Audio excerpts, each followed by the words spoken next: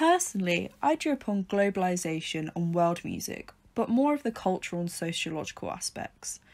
I took the quote, "Identity crisis within these countries about popularising music but keeping authentic to still keep its roots within its own countries." So basically, the music wants to be loved and discovered, however it can receive artist backlash because it might just not be ethnic enough. Now, Westernization is the assimilation of Western culture, the social process of becoming familiar with or converting to the customs and practices of Western civilization. In terms of music, it is a music that is changing and converting to sound more like the Western norm, like average American pop rock music. For the sake of my points, I'm going to use West African artists as my example, but let's not forget that this counts for all world music artists everywhere around the world. Now, there are a few positives of Westernization. For one, it can immensely gain an artist's popularity. Making a West African artist work more Western, it will help make a significant following in Western countries. Therefore, the artist will have more fans. The artist might also be recognised professionally, and in the rise of popularity, it might help the artist win awards and get record deals worldwide. What follows this is the popularity of the music itself. The music the West African artist is making will not necessarily lose all authenticity after being westernised. It still may have some elements of sound which are specific to their country's culture. This can start a frenzy in that style of music, almost making it a fad, but still a craze nonetheless. This can do wonders for popularity of other artists and music from that area. This is what I mean by an all-round sound. You could also use the recent rise of K-pop as an example for this. As there are positives, there are also negatives societally and culturally for the artist. The music wants to be loved and discovered. However, it can still receive that backlash because it might not be ethnic enough. The music may be growing worldwide and gaining popularity. However, within the country of its origin, it may be criticised for not staying true to its roots. It can also seem like the artist is mocking its heritage. This can then cause the artist to be pushed out by its country. It can also happen the other way round. Take a white Western artist picking up on trending types of music which originated from West Africa, then making that music and that resembles that. This can seem like it's mocking the heritage, but could also be considered racist. I looked at mediation within globalization.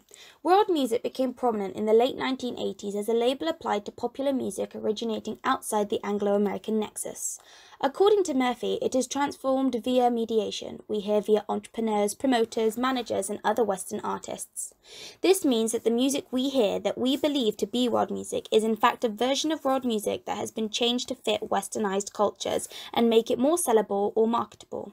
A key example of mediating is Afropop, as shown in the point made by Biddle and Knights. The African pop music that we believe to be authentically African is very different from the pop music listened to in Africa.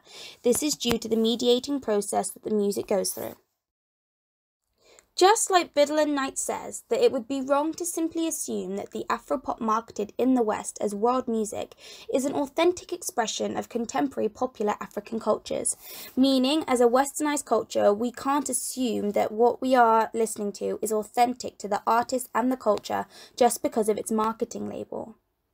The impetus for such mediation is not necessarily the result of record company pressure, but can also be the result of the African artist's desire to break into the lucrative Western music mainstream of international pop, says Biddle and Knights.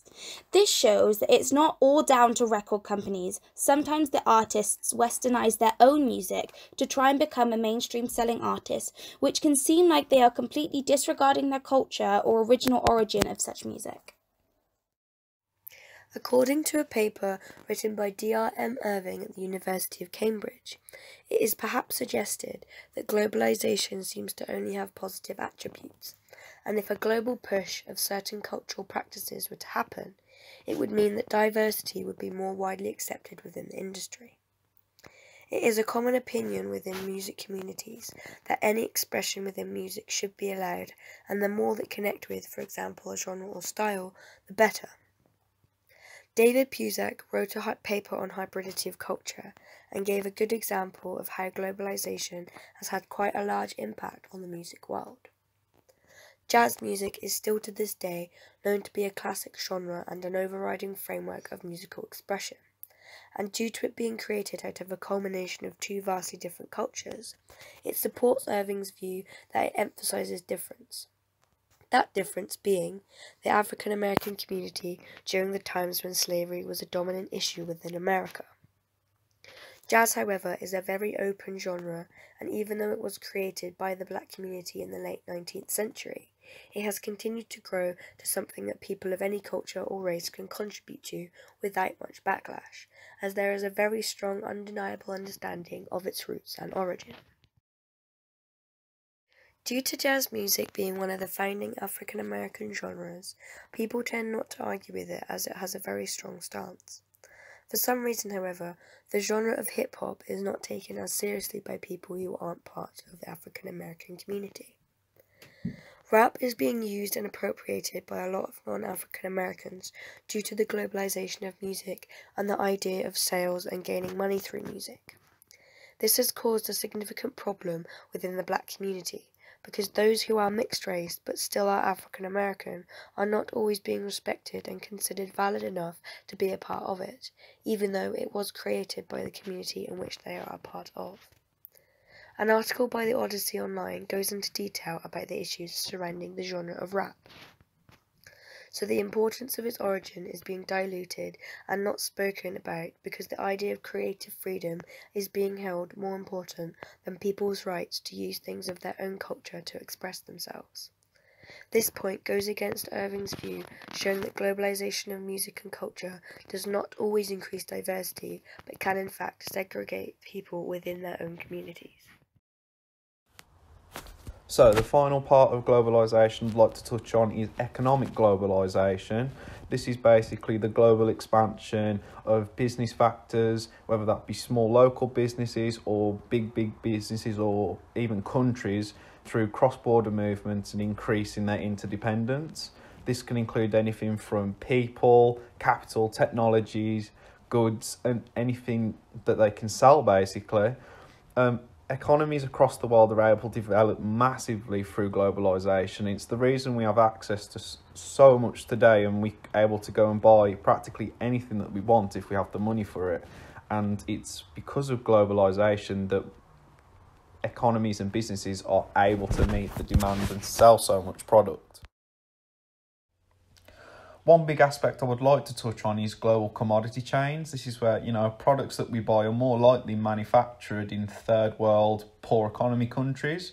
We know that in these circumstances, workers are underpaid, and that part of the business sees very little to no money, whereas the promotion and marketing businesses, with massive financial backing, take so much profit and are able to make so much profit because of how big they are. And we often see this is the case with the more bigger and more powerful economies and businesses as dominating the smaller ones. So how does that link to the music industry? Well, it's a well-known fact that artists in the industry find it very difficult to make a living and get a respectable income because of how little they get from so much time and effort that they put into things. They make a product that then goes through a record label, and because they have the marketing and promotion and all these big contacts and financial backing, it makes so much sense to go with them because it's easier to get your music out there. However, you get nothing because they take such a large cut, and that is a great example of local economic globalisation. But a positive would be, because of economic globalisation, you're able to bridge the gap with, the internet and being able to transport large amounts of copies of your music across the world, which allows outside of the UK and America to enjoy your music, and you're able to then earn more money and get a larger fan base from economic globalisation, which is so important.